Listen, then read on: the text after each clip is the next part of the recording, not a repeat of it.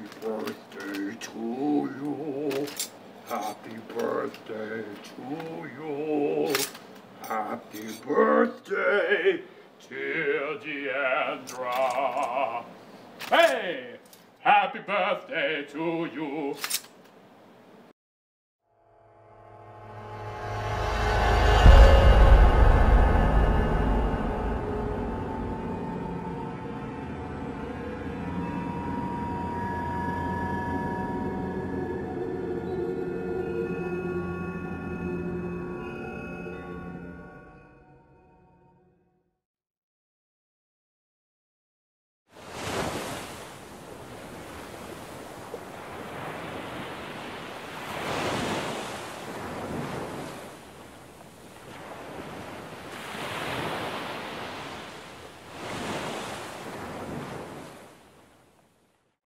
Down to the dent.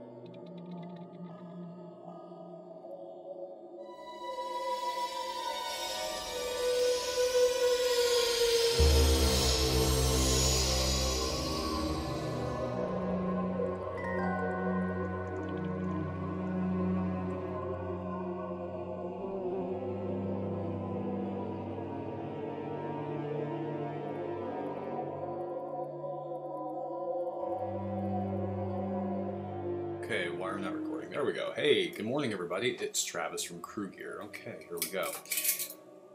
Yeah, so good morning everybody. Hi. It's been a while since I've made a video, and I thought I'd do that this morning for a little while and break into at least a moderate semblance of character so you guys all kind of remember me. Although I'll be discussing something a little bit different than the usual Becker clone nonsense, so let's just take that off.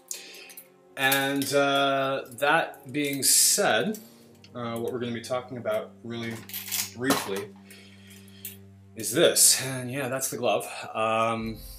Without getting into too much detail, if I can hang this fucker up here. Obviously, I let the details of its origin be made public. I made it public. Just hangs there for a minute. And yeah, so you know, there it is. And without getting into all the gory details, look, I literally, and if you caught my post on this beforehand. You know, when I was contacted to do it, I was in the middle of my move. I had a box of scrap. I didn't even have supplies. You know, my cameras. I didn't even have supplies really to work with. I had to come up with something fast. I agreed to do it because, frankly, they needed something really interesting, and I had some semblance of gear that I could kit bash something together. I put some serious thought into it, and there was quite a bit of back and forth with Andrew, with the director, in terms of what he was looking for. But he really, aside from the blades, which were kind of his one. That was one thing that he really wanted on there. So I had to create those blades, which were like long, kind of almost surgical, back-ended tools of some sort. He really wanted them to look surgical and needle-like, and I, so that was fine. But everything else on the glove, I mean, he had this one antique piece of reference that he brought that I basically copied, and I hand ground right down from the Shakespeare's, and burned and torched and marred and nicked and weathered and all that stuff. And the teasers that were posted of that one blade, I took those shots as well in that basement, which is my basement out in Jersey City. Those were the actual the template that I made, that I then created all the other blades for. And aside from that, the design was pretty much left up to me. He really fought me on the hinge. I gotta be honest. He didn't fight me on too much. I mean, Andrew was really great to deal with. Unfortunately, I just, I think sometimes in life we all have to go through our growing pains, and we decide what we can do and what we can't do. And for whatever reason, he decided, I don't even know what his decision was. All I know is that the production went quiet. So I extricated myself from it until he was ready to proceed. Never having fully, disbanded, but I never got an answer to that. So as far as I know, the production is dead. If Andrew ever comes around and wants to go forward, he's got a huge fan base, and myself and others really tried to, make that fact hit home that he really had, lightning in a bottle with this thing. It was amazing, and John Watkins, the lead actor, was amazing. It was just, it could have been so very good. So there's this footage that we've all seen, this little, I think it was a 30-second trailer, and then there's footage that he actually shot. I'm not speaking for him, I'm speaking from what I know. There's footage that Andrew actually shot that never saw the light of day. And I was contacted because he wanted to do the full-length feature, and he wanted to get funding for it, a full-length fan feature, and use the original footage as the money-making vehicle to get that done, or the the investment in time, manpower, what have you. Anybody who wanted to come on, he was going to use that as the pitch, as far as I know. Sorry, Andrew, this is all. As far as I understood the conversation, you're not really here to talk about it. So that was kind of the plan, from what I knew.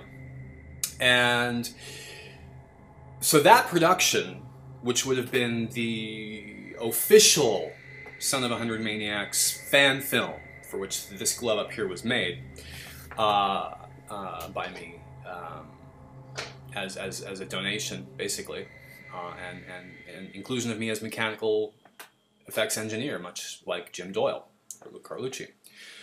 That was my stipulation. That's how I wanted to be involved, should it go forward. And that's how it went. So, built the glove. And I have a lot of footage of it. I have a lot of, behind-the-scenes video and photo footage, reams of it. Some of it is actually on my old BlackBerry. I've got to take it into the tech guy because it's on my old BlackBerry and I no longer use it. But it is in there on the memory card. It's just a matter of, I guess, getting it pulled out. And I have, I have some stuff also online currently, and a few emails and here and there. And I have a video that is pretty neat, and I treated it much like a behind-the-scenes featurette with all my usual editing panache, and even put some nightmare music on it, because I never thought it would see the light of day. I made it strictly for Andrew. So only a very few people have ever even seen it. I think 5 people have seen it. And it's on a private unlisted link. And it's, I think, 8 minutes long. Shows off the glove pretty nicely. It's the screen grabs that I posted of John wearing it came from that. So,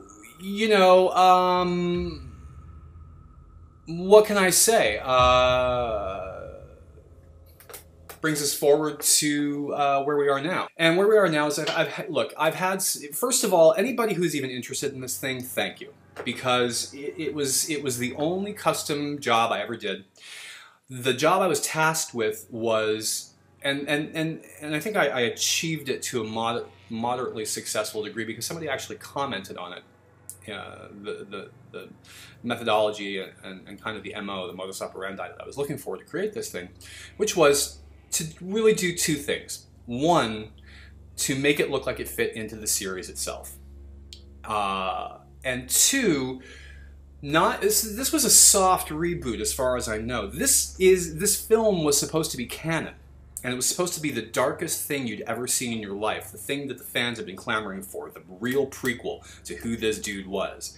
And this was going to be the precursor to the hero glove from the original series, as far as I understood, in original canon from the first Nightmare on Elm Street. And so this would have been the forebearer to this. So this was Kruger's first real attempt at knocking something together, and so it had to have. I threw into this thing little nods of the head, little tips of the hat, and homages to the original. I treated the entire thing as a crude, rudimentary first attempt at what Kruger would actually then create. So it's his test run, but it was a workable test run, and it was going to get some use, a lot of it. And it was pretty gnarly, and I wanted it to be gnarly, but I really wanted it to look like scrap, like this was what he finally had put it together in his head of what he was going to do. Hadn't figured out the mechanics of it quite yet, and he wasn't really one for drawing, so he just bashed this thing together with what he had. Surgical knives, from perhaps a hospital, burned out hospital in town, or what have you, or something that he found in an old room. But the pipe and everything else, and I didn't, I thought, would he have all these cutting material? I thought, no, he'd probably have some kind of cutting thing, but probably really rusty. He'd probably need a grinder. So a lot of this, I built these templates, which you can see behind me. If you want to grab those, go ahead, because you don't know which templates they are, and you certainly don't know how they were altered. But those were my two starting. And the entire glove is basically, a good majority of it is ground. It's a grind job. I ground that out on my grinder after I kit bashed a bunch of parts to it. So even when you're looking at the knuckles, it's not just one knuckle piece. There's a knuckle piece with an elbow joint and an extension of another piece soldered on just to make it. I mean, it's really kit bashed. I really went the route of the Star Wars school of creating something cool, which is to take guts on the outside and pin the shit together. You know what I mean? Solder it, weld it, the whole 9 yards, burn it. And hammer it and dent it. I mean, there's so much going on. You want to talk about dents? I mean, I threw the kitchen sink. One finger is nothing like the other. The pinky has 3 separate joints to it. If you include the hinge, it's a 3-jointed mechanism, and it extends out, it extends in, and there's a reason for that. Fuck the pinky, as Andrew wanted to call it. We were going to have T-shirts called "Fuck the Pinky" because everybody has problems with the pinky. He really thought about the glove genre. You know what I mean? There was a lot of thought that went into this, so he really wanted me to just mess that pinky up. I mean, the tip housing is actually bolted to the outside. All the tips overextend, hyperextend completely back. Yeah. They're not all on the outside, but the pinky is. But this whole glove does so many weird things, and it's made in such a way, and it's bolted, and different bolts on the knuckles, and the hinge itself, the mechanism. There's so much going on under there. There's an exposed piece of the back plate. There's welded bolts to the side. There's an internal tooth mechanism, and it's pancaked and it's elevated. I mean, this was a major undertaking, even though it was a kit bash deal. So there you have kind of what went into this thing. And on that note, we're getting long here. I've been asked a lot about it, and these are the questions that I'm getting. Question number 1 is, will I sell it? So let me answer the questions that I'm getting. Number 1, will I sell this glove? No, I will not sell this glove. and there are many reasons why I won't. It is you know, it's very personal to me. It is a one-off. It is one of a kind. It is the original. It was built by me. I have all the specs. I have the original drawings. I have the signed poster from Andrew. I mean, this is like a part of my little contribution. Even though it never made screen time out there, it has a bit of a following and people know it, and it's got lore, and it's just, no. It will never ever be sold. I mean, it would have to be, and nobody's going to pay what I would sell it for. If I ever even considered it, it would be an ungodly amount of money. It would be real collector money. And that's not going to happen. So no, that stays with me. Second question is, will I replicate them? You know, you guys know my stance on replicating gloves at this point. I don't do it. I do it for clients who are outstanding, and I'm almost done with that. Thank you guys. And they're slowly, you know, coming to a close, those builds. And I've always kind of bandied this about, you know, who knows what's going to happen in the future. I'm sure I'll make 1 or 2 gloves out there in the next 20 years. You know, who knows? But it's never going to be ever. Krugier's done for that. Krugier is now a mausoleum. You know, it's a museum. Days of Future Past. Will I replicate this glove to sell? No, I won't. That is to say, I will not create a production line at this time, and that is steadfast. I'm doing too many other things. I've got too many irons on the fire, and this is just not what I do. I still love the craft, clearly. Is that to say I will never replicate it? Let me tell you something. I have the original templates, but like I said, it's a complete grind job, eyeballing. I have all the dimensions and how things work, and I have visual reference. Can I duplicate it? Of course, absolutely I can. And it'll be screen accurate. It'll have some nuances because of the way it was built. So, you know, the grinds, you know, you'll have a different grind angle on some things. But for all intents and purposes, it'll be the same thing. I remember how I did it, and I have video. I shot video when I was doing it. Will I ever replicate? Or so could I? Yes, I could do it. Will I ever replicate it? The beauty thing about this thing also is if anybody were to ever get their hands on it, you cannot disassemble this glove because I welded the bolt fittings. They're soldered. They're all completely, yeah, you can never take this glove apart, ever. So I made sure of that. But I've got all the pieces, and these are 2 of them. So, and I've got a few more. And the know-how, clearly. Getting back to the question, will I ever replicate these for sale? Look, I'm 43, I'm not dead, almost 44. And there's you know, universe willing, there's a lot of time left in my years on the planet to make something weird. You know, who's to say? Maybe one day, I don't know. But not right now. So is there a chance that I'll ever replicate that glove? Sure, there's a chance that I'll replicate a hero again for sale someday, I'm sure. As a goof, you know, maybe I'll show up at a convention sometime with like 5 gloves and go, hey, because that was the original plan. I was going to go out with a bash. I was going to have this huge, you know, surprise. Hey, here I am. Here's some gloves. Anybody want one? But who knows if that's ever going to happen. So it may surprise you all. Doubtful.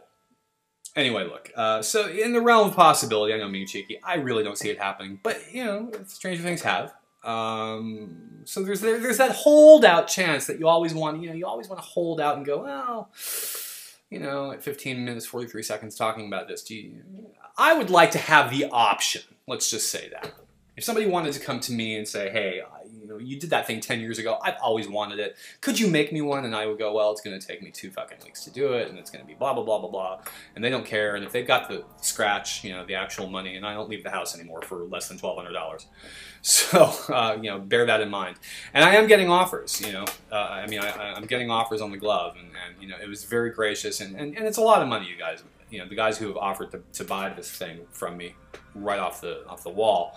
You know, you're offering me some good money, but it's not any kind of money I would ever consider. So, sorry. And you can agree with it or not. That's just my worth. So, I would like the option one day of maybe having the luxury and the freedom to build one and you know, maybe have somebody have it down the road one day. Somebody who really, really wants it. Really wants it. So that's the answer to that question. And it kind of bleeds into the third question. And this is the question I've been asked by a couple of glove guys. Will I give my blessing or my permission, which is really sweet because I've always said this, you know, you guys are going to do this anyway, or some of you will do it anyway. You know, it's like me, it was, and I said this in the video yesterday, it's like me being Luke Carlucci and saying, you can't replicate this glove. It's the fucking Nightmare on Elm Street glove. You're all going to replicate it. Go for it. You know, that's you know, that's reality. You're going to do it. So, you know, there's nothing I can do to stop it. I'm not going to sit here and say, no, you can't do it. I'm not one of those guys. You know what I mean? Am I going to, what's the word I'm looking for? Am I going to get behind that effort? No. No, are you out of your mind? Come on. It's my baby. Am I going to sit there and be a jerk about it? Of course not. You're going to do it if you're going to do it. For those of you asking my permission to do it, what I have to say is this, and I have to do this because, you know, it does have some inherent value to it. And so does, believe it or not, so does my name at this point. It still does.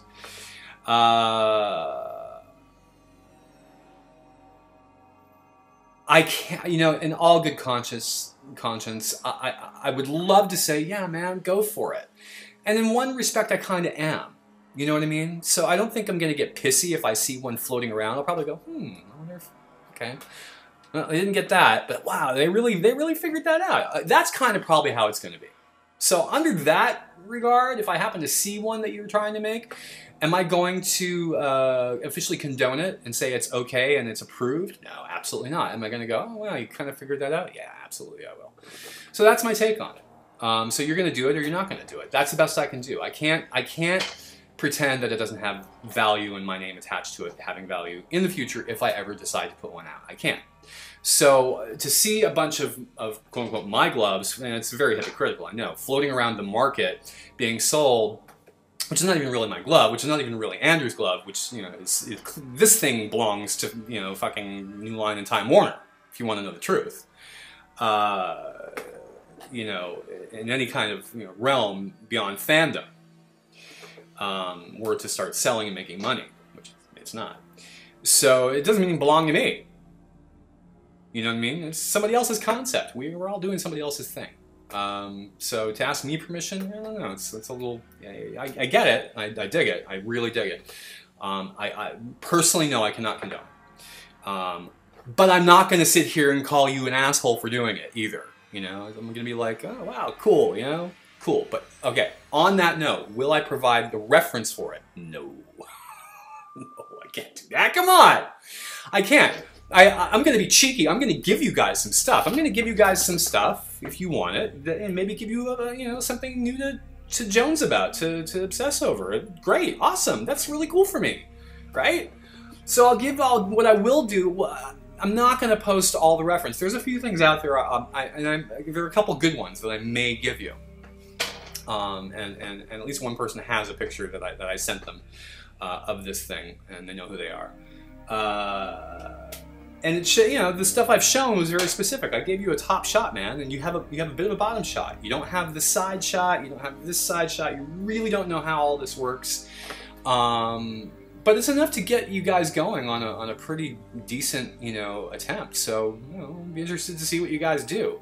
On that note, again, you know, can I provide reference? No, because I mean, look, man. I mean, you know, how many years did it take Becker, and not to compare it to the original, because I'm trying not to, but it's kind of in that vein of one-offs and uniqueness. I mean, you know, it took Becker years, and I'm surprised he released the photos that he did, and photos that I'm sure he didn't realize were out there getting released, that I have, that a lot of other people have, and he's been really, really cool about it. But he's still very protective of certain angles of that glove.